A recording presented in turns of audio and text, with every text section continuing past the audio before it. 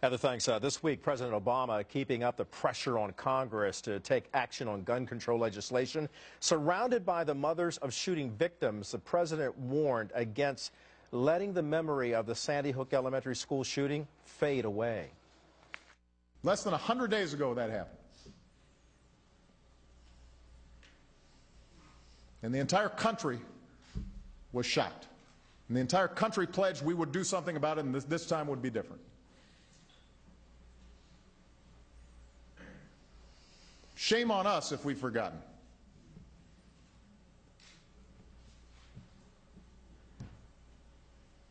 I haven't forgotten those kids. Shame on us if we've forgotten.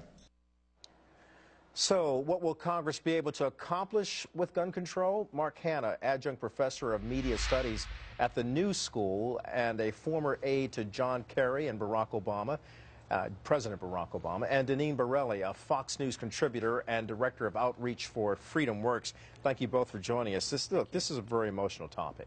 No matter how you slice it, from both sides of the aisle, everyone remembers what happened to the children at Sandy Hook Elementary School, as well as the brave teachers who tried to help them. So when you look at the president, actually gathered there with supporters of his efforts, Deneen, how should the United States react? And furthermore, how do you move forward with this kind of program if you can? Well, listen, my heart goes out to all of these families because this was really a horrible situation. But you know what's really outrageous about this, Kelly, is that I think President Obama is exploiting this tragedy for more federal gun control laws. And he isn't proposing anything to keep us safer necessarily. He's proposing bigger government. And he hasn't said anything about going after the mental health individuals, where we have witnessed a number of these tragedies that have occurred with people who have mental illness problems. So that is something I think that really needs to be addressed, and not just going after trying to make gun laws bigger on a federal level. It should be a local issue.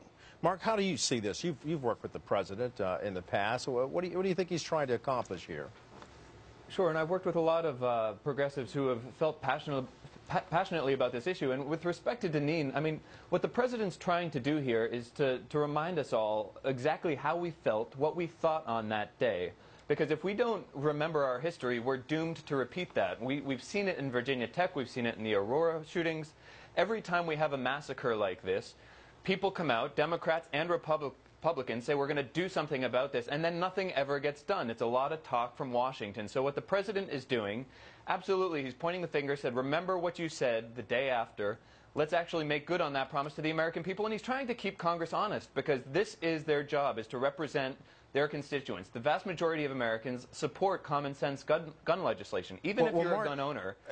Yeah, I don't want to interrupt you, but based on that point where you talk about the vast majority supporting it, there's a new statistic out there that shows right now that the support for new gun laws has dropped some 10 points. We'll take a look at the graph right there, which would validate what I'm talking about. It's now dropped from 57 to 47%.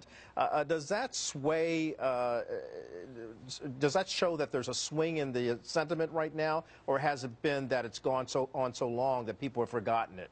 Deneen or Mark? I think we can, I mean, God forbid if we've forgotten, first of all. I mean, the vicissitudes of public opinion polling, we could put, numbers on the screen and try to persuade any one point. But the point that Deneen made about the president trying to exploit the tragedy, I mean, you had parents there of the victims. Let me just finish my point, Deneen. And no one has okay, forgotten well then, what do you think the parents, do the parents of the occurred in our country, and we have a president, sadly, who is the parents of the boys and girls that were massacred were also there. Were they also exploiting their kids' death because they stood behind the president? The president of the United States is trying to get more control over our individual freedom. The people who committed these travesties have mental health issues, and you also have to consider the fact that criminals can get guns very easily. So what about enforcing our laws, and what about implementing mental health concerns so that we don't have the situation happen again? Let me get a question here with both of you, because we're getting to an area where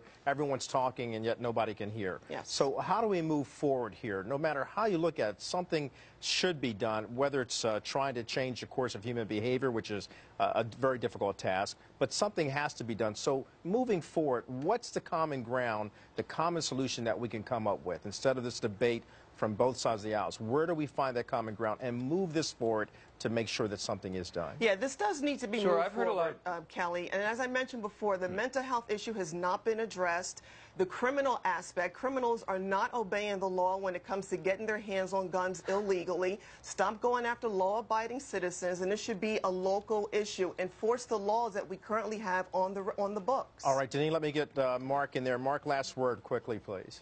Sure, the justification that Deneen is giving is because criminals are going to break the law anyway, let's not make laws that make military-style weapons illegal for people to carry, because people are just going to get their hands on them anyway.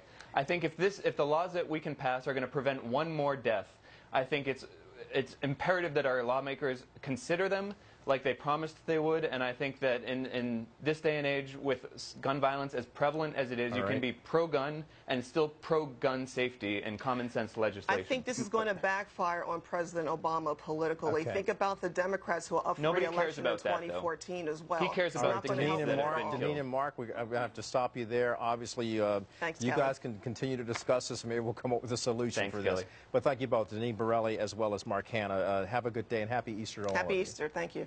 Happy Easter.